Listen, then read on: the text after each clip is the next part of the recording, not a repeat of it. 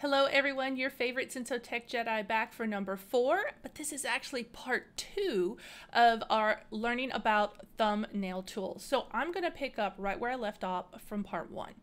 In part 1, we went over the tool sets right here, and now I'm going to talk about the options that you have when you click on each of the devices down here that are in your thumbnail view.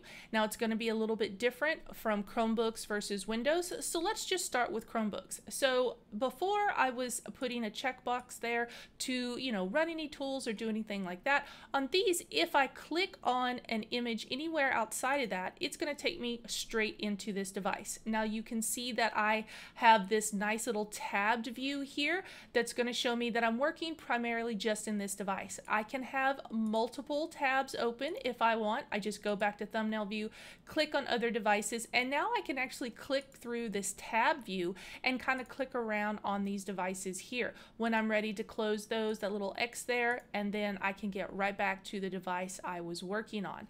Now just something to remember, put back in that old nice brainium of yours, is that if you are working here in this tab view and running any tools, it's only going to send it to this device. So those checkboxes that I keep putting a lot of some importance on, those are going to be for when you want something to run on multiple devices. But if you're running any tools here in tab view, it's only going to run on the active tab that you are in.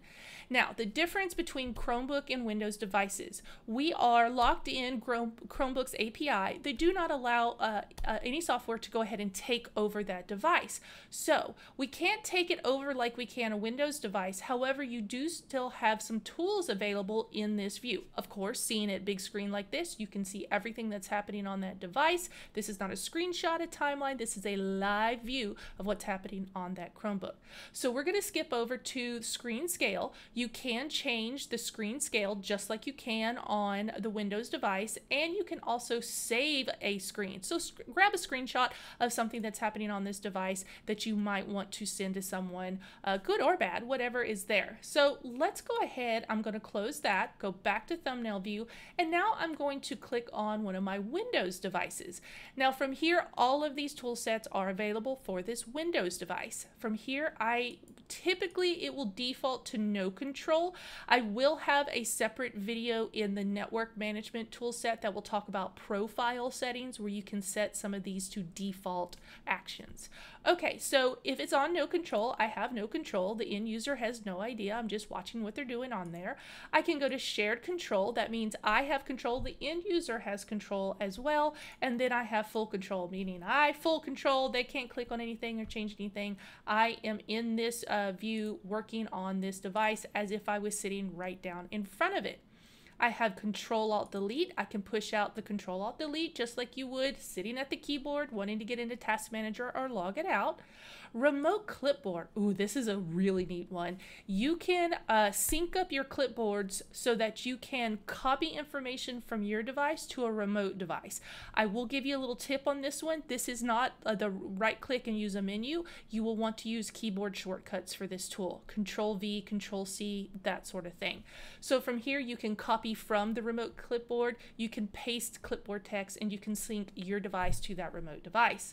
Quality, this is going to be low, medium, and high, just like I said over in the thumbnail view as well. Again, you can just change the quality of what you're looking at for these devices. Switch monitor, if again you have a dual monitor setup, switch back and forth between those dual monitors.